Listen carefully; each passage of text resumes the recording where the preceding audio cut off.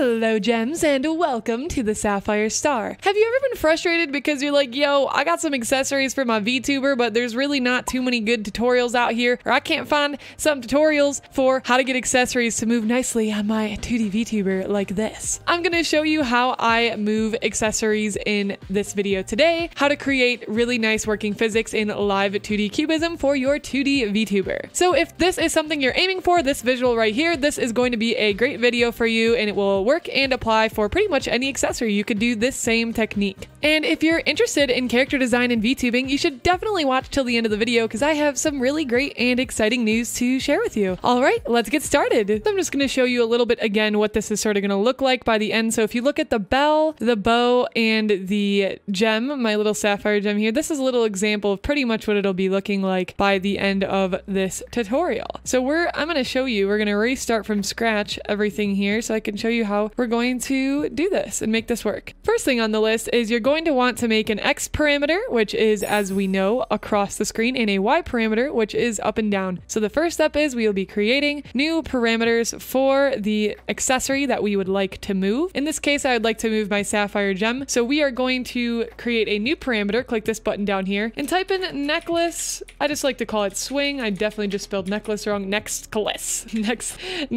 swing X, and that's going to be our X parameter, and you're going to want to copy that. I just highlighted it and click Command C and then paste that down here, and you can erase the spaces. This is very important if you're using VTube Studio, which is what I will be using at the end of the video to showcase. You want to make sure that whatever your name is next to the ID in param. So just name after param, whatever the thing is. All right, next, I like to use -15 and 15. You can experiment with these and see how it would affect your thing differently if you are interested in that. If you ever get something saying like invalid ID, just change some stuff around. Like I'm just going to change it to a lowercase. It doesn't really matter if it's uppercase or lowercase, as long as it's the same, named the same thing up here. Okay, perfect. So we will just click OK there. We have necklace swing X. I already have one up here because this was from when I did it before. And then we're going to do a necklace bounce Y. So we're just going to create another parameter and call it necklace bounce Y. Once again, we'll repeat. We're going to Command C, copy that, and then we're going to erase this 2 here and just type in necklace bounce Y, and I'll just lowercase the n again. And then we'll do -15 on the minimum and 15 for max. Okay, great. And now I'm just going to get rid of my old ones here. I'm just going to click delete. You will not have to do this step unless, of course, you had them and you're redoing them now. Okay, perfect. So the first step for me is I have the Deform Path edit tool going around the necklace. I'm just going to reset that so I can redo it so you can see sort of what that looks like. So if you've never used the Deform Path edit tool, once we go onto it, it's going to be this little button up here. Make sure you're on the plus add control point, and you basically just add points that's going to allow you to control the thing. This could be really good for anything that's long, like a piece of hair, or as you see here, like a necklace string. You can pretty much gauge whenever you want to use this technique. You could either use warp deformers, which you may have learned in other videos or another series of mine that you've watched, but the other great thing you can use here is this deformer. So you could just use your best judgment. There's really no right or wrong answer. Next, we're going to make sure we go to this arrow up here to click, so then we have this and we can move the necklace around. Great. You're going to drop 3 points onto the necklace swing X. So these are called keys. So again, the middle means it's in its neutral state, however it naturally looks. The right means it's going to moving to the x-axis to the right across, and the left point, when you right click on there, is going to bring it to the left. So we're just going to move that. So I'm going to snap to this right point, far right point, by right clicking on the green dot, and then we're going to grab our green points here and start moving those over. This is just for moving over. I'm not going to move this. You probably don't want to move the base right there because the base is not going to be swinging that much because it's being blocked by the neck. So just having a little bit of background information on how these things would move can be really helpful. And in fact, you can grab a mirror and put on a necklace yourself and sort of swing back and forth and see what it looks like if you would like to get a better idea of what kind of movement goes on. And a good rule of thumb for animation always is to exaggerate something a little bit more than how it would normally move, because that makes really beautiful and fluid animation. And in fact, I will leave a link down below to an amazing book called The Animator Survival Toolkit that I recommend everybody get if they're interested in any form of animation, because it teaches you so much, and it's just a really cool thing to have on hand, especially if you're going to be making lots of Live2D characters or be animating a lot in general. Great, so as you can see, this moves to the right. We're just going to do the same thing now with the left. So we'll snap back to the middle, snap to the right just to check everything, and then we'll right click and snap to the left green dot and do the same thing. I'm just going to be clicking and moving these points. Remember, if you're not able to move it, make sure sure you're clicked on that selection tool up there, because if you're still on the Deform Path edit tool up there, it's going to cause you some problems. You won't be able to move it. So we will keep moving this guy over, and you can adjust this later too. This is just the starting point for you at the moment. You could adjust it later if you see that it needs more once you test out in the physics window. So just get a good starting point here for both. Okay, awesome. Next, we're going to go to the necklace Y bounce. I'm going to click on this. I'm also going to drop the 3 points once more. So the bounce means up and down. So what I like to do for the far right is we're going to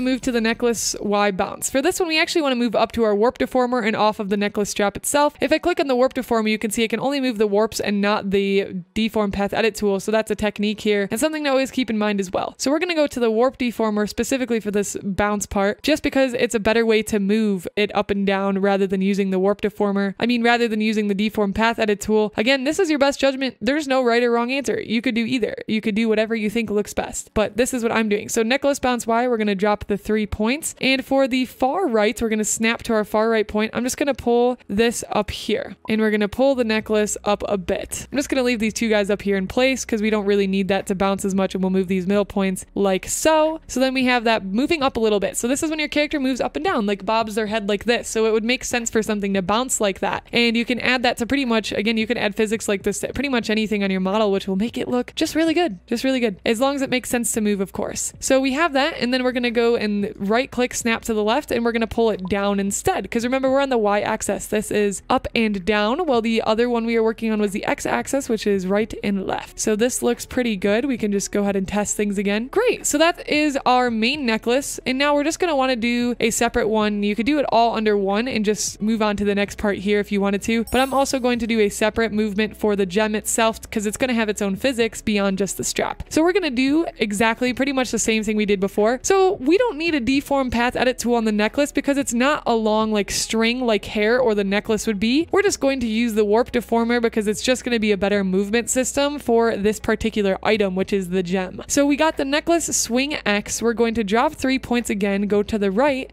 and I'm just going to go ahead and hold shift on my keyboard to keep this in place, and I will move it here, and I'm actually going to move it up a bit too. You don't always want to break this rule here by moving it up even though we're on the X axis. I do it sometimes. It's not necessarily the best form of practice, but yo, whatever works, am I right? So we got that moving here, and then we're just going to go to the snap to the left, and I'm going to do the same thing and move it up. So we're going to go here. I'm also going to tilt this quite a lot because again, this is some physics. This is going to be tilting, swinging. So just go to the mirror and watch a necklace that you're wearing dangle and like see how it moves, or maybe watch a YouTube video or something, whatever helps you understand how you're going to be moving something when it's making these movements. So great. Now we have the across, and we want to do the bounce for this as well, though up and down Y. So we're going to drop 3 points once more. We're going to go to the right. Looks like this is already pretty much bent because of what we did. So we're actually fine. Now we're good to go. So I'm going to link the X and the Y parameters. Very important that you do that. So then it has the full range of movement here. Remember, you can unlink these at any time and go back and edit. It's not going to affect it. Just make sure you link it back up when you're done or when you're ready to use your VTuber in VTube Studio. So next we're going to go up to our physics window. You go to modeling, you go to open physics settings, and we are going to add 2 different physics settings, one for the bounce and one for the X axis, which is across. So we'll click add. Then we're going to type necklace bounce or necklace swing X. I'm just going to say number 2 just because I've already done this before for the sake of this tutorial. For input, you can just do I'm going to say body input because the necklace is on the body. If it was like the bow, if I was doing bow physics up here, I would choose head. So we're going to choose body input, and then for the physics preset, we'll just do long. I usually choose long as a default, but you can mess with that and see what the differences are as well if you wanted to yourself. Great. So this is the X and Y. So something we can test or something we want to do right off the bat is go to your output settings, right click add, and then you're going to add the parameter that we literally just created. So we have necklace swing X. This is the one we just talked about. We're going to add that. Make sure you change your scale to 15. That has to do with when we set the parameter maximum and minimum earlier. So we got this set to 15, which is great. So as you can see, this is already moving back and forth a bit. We already have the physics working for us, which is fantastic. So we can go back to our input settings and make sure these are at 100% effective if yours is not. Then you can mess with the settings down here. This looks pretty good to me. I think we're good to go. As I'm moving it, I'm liking how it looks. And if I wanted to go back and make the necklace swing even more to the right right or left, you could go back to your parameters and edit that. So next I'm going to click another add, and then we're going to call this necklace bounce. So this is going to be Y2, and I'm just naming it 2 again because it's my second version. Body input as before, and then we will go to long for the prefix and go to output settings, right click add, and then once again we will scroll down and we will go to necklace bounce Y and click OK. Change your scale to 15. Perfect. And then once again, this should be good to go. You can check your effectives there. And now I'm just going to click in this window. I'm clicking with my mouse left key and I'm swinging it back and forth, and we're going to test up and down now. So it looks like it might not fully be doing up and down, and this is when you want to check. I go back to the input and we're going to want to click add and go to Y body. So the body moving up and down is going to be important for this. So let's scroll body Y. We're going to check that so that it knows when we go up and down that we want it to utilize, and we need to make sure this is 100. So we're going to delete body Z here. So I'm just going to click on it and then click delete up here and then turn this to 100% effective, and then it should be bouncing now. So as you can see, my necklace is bouncing when I move her up and down. You can see the effects we have. It moves all around now, which is great. And again, you can mess with your settings here to see, because depending on the type of accessory, how long the accessory is, whatever, just keep messing with these and testing it and seeing like, does that look right? So you could just use your best judgment, use your eye to see if it's working well or if it looks good. So there we go. Now you're all set to go. Once you export your model to VTube Studio, your accessories should work alongside the other physics that you've been working on, as long as you check that box to export your physics when you export your model. If you're unsure of how to export your model into VTube Studio, please check out this video next. That will